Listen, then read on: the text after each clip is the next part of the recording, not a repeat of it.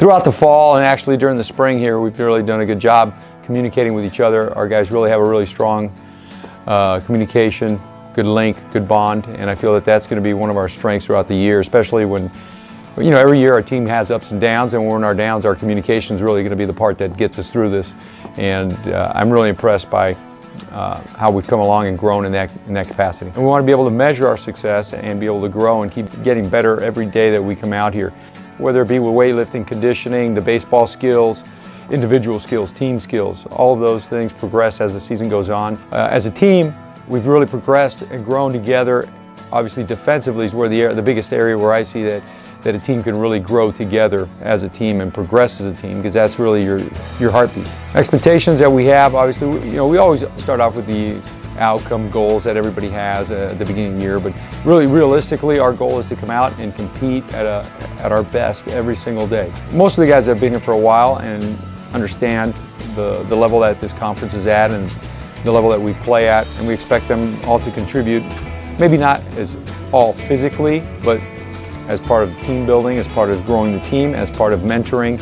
All of that helps the team grow and get better.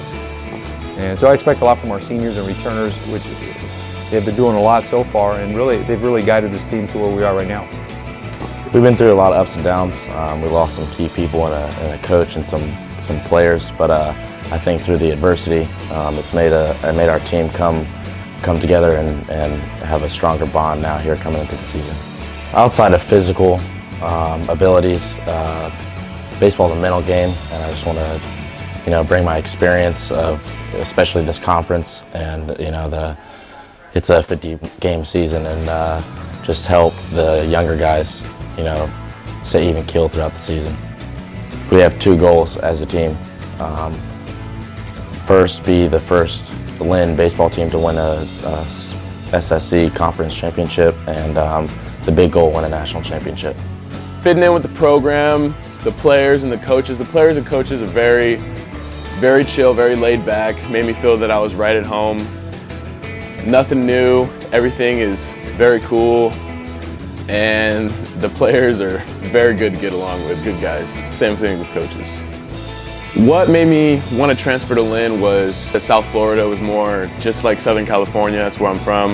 And the beautifulness of Southern Florida, the weather, the palm trees, the beaches, and overall just all the aspects of it. Individually, what I hope to bring to the table is the chance to get to the national championship.